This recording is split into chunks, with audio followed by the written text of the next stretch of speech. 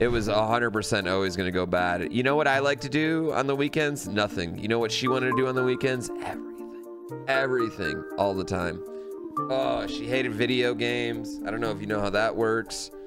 She sucked at snowboarding, but wanted to go all the time, but wouldn't listen to learning. Honestly, hindsight, I don't know what I really liked about her. Her family sucked. Her little sister uncomfortably flirted with me at every like thing. Like she had a little sister that was a year younger than her, and she uncomfortably flirted with me at every family function. So clearly there was some dysfunction there. I don't know what I was doing.